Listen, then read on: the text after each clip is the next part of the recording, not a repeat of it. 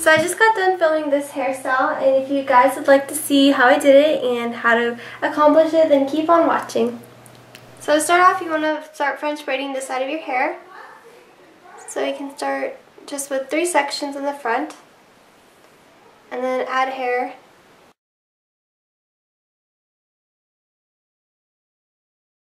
So once you get down here, you can actually just stop braiding and tie it into place with a little elastic, like so, and you're just going to leave this hanging and get started on French braiding the other side of your hair.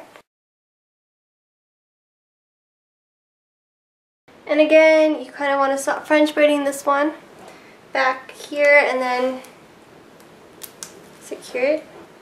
Okay, so I just French braided both sides like so, as you guys can see, and now what you want to do is kind of just gather your hair down in a low ponytail, but you're going to leave a big section of your hair down, about this much, just from underneath your hair. So like, I'm going to gather it but leave some from underneath your hair. You're going to take this section of your hair, and you can actually just normally braid this. So you have this little braid right here. So now you just want to bring this hair into a low ponytail and create a bun by bringing it through. Just loosen up the bun a little, but you kind of just have a messy bun. And then you want to wrap this braid around the bun, and then underneath just secure it. So here's the final look. As you guys can see, I brought the 2 French braid into a low ponytail, which I then made into a messy bun. And then I added that little braid that we made around the bun. And it just gives it a cute classic look.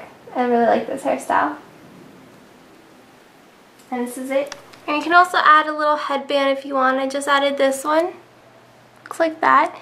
And this is, again, the hair. I hope you guys like how it turned out. And I like this hairstyle a lot. It's very cute and simple and so quick to do. So thank you guys so much for watching this video, and I hope you guys are having a great weekend. And if you're on spring break like me, I hope you're having a great spring break. And I'll see you guys in my next video. Bye guys!